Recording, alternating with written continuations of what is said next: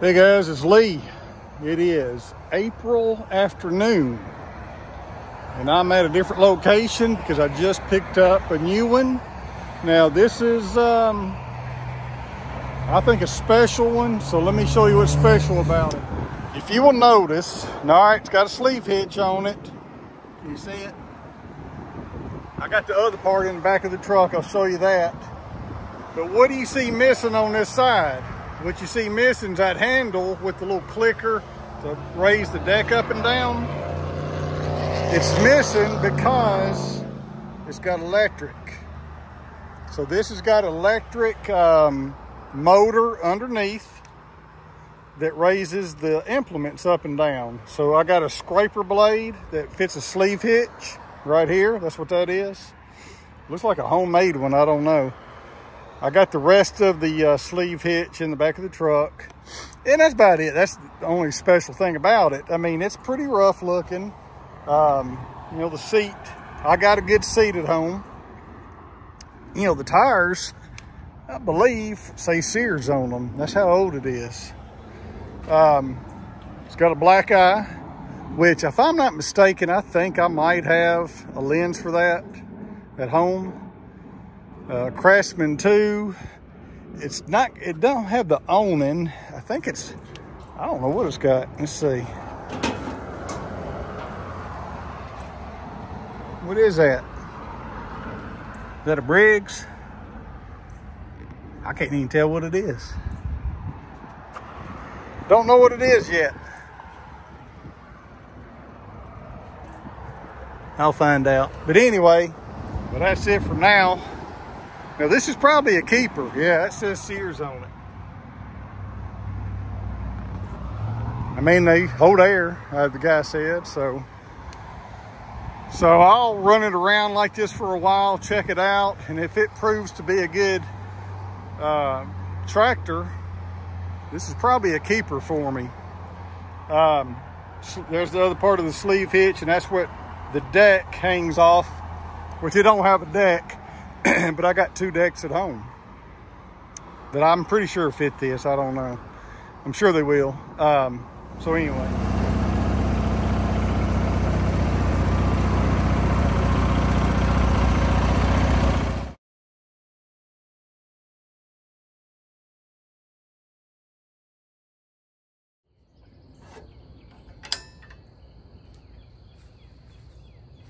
See what happens.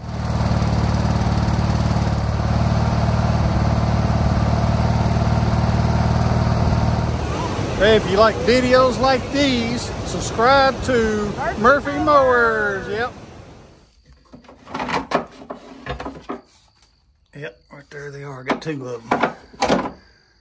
And the linear actuators. Oh, there's one right there hanging up. Well, there's two right there hanging up. And I got two up in my attic. So I got four. So surely out of four, one of them will work. And I might could take that one apart and clean it and stuff. And this has one. Now this one is identical to what you just saw, what I just bought. But this is an owning. So this is a special one as well. I got the sleeve hitch on it. And it's got the linear actuator. So I got two of them. But this engine's having trouble. So anyway. Okay, there it is. So I messed around with the one that was on there, and it is going the full length of the stroke. So there it is. It's that's what it's supposed to look like. So let me go down with it. Switch right here.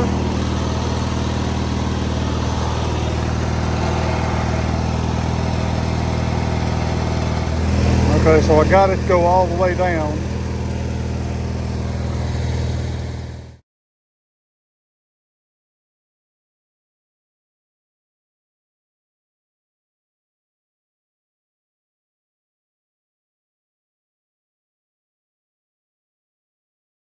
So what I figured out about this mower, a little bit off camera, is the sleeve hitch moves up and down easily when there's no pressure on it. So like, I'll do it here in a minute, but I can just rest my foot on it and it won't go up. So it's very, very weak. So if I got to implement, it's not going up and down. But if I take the implement off and leave it like that, it will go up and down. So let's take a look.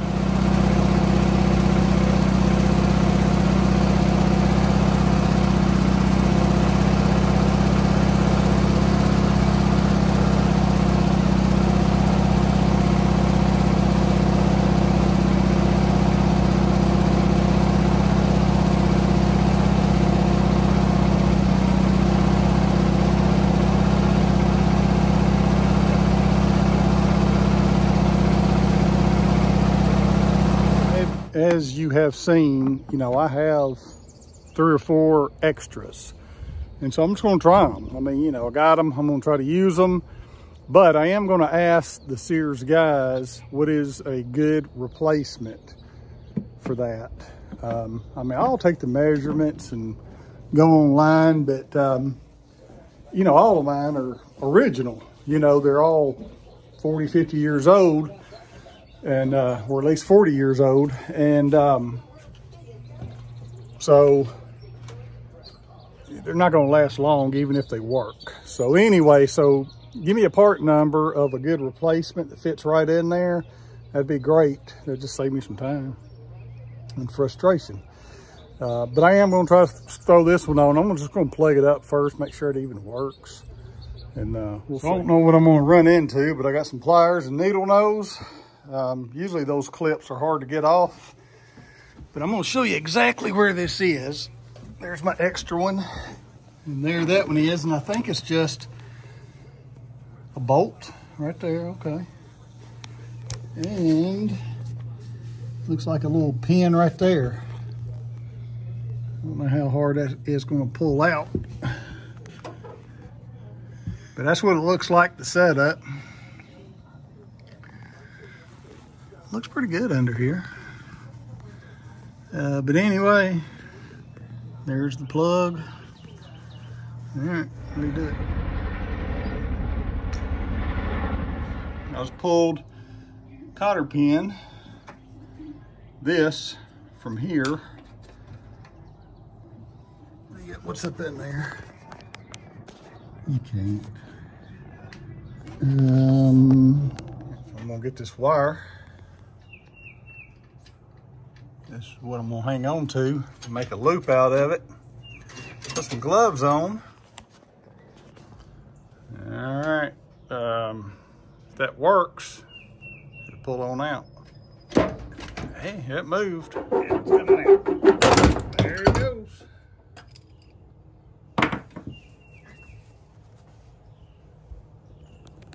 All right, there it is. And then now I'm just gonna take a 1/2-inch wrench and remove that. Okay, this one's off. That's pretty neat. Original Sears right there. And I'm sure that is too. I don't even know if this works, so I'll put the pin back in. This is the new old one. I've got it kind of hanging there for right now, and I got to start the engine for this to activate. So we'll just do it and see what happens. Okay, so it moved. I don't know if you could tell. I've moved that to where that would line up. It was moving slow though. By the way, that's the correct way to do it. I can't imagine that being any good. Maybe I can get a part number off this and get kind of what replaces it. Because this is, if that works, it ain't gonna work long. Anyway, that's what I need. So if you know what part number this is that would fit in here, share it with me. That's what I need.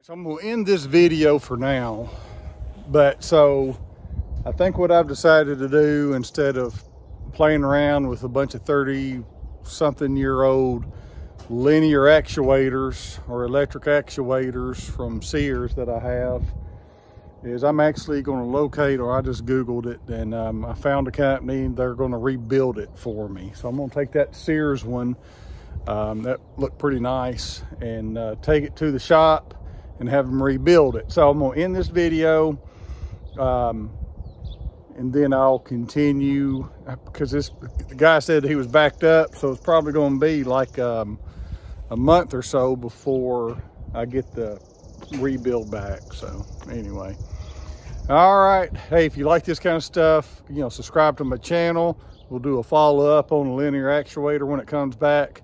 I'm kind of curious how much it's going to cost. So be curious. I'll update you on all that kind of stuff. All right, I'm out.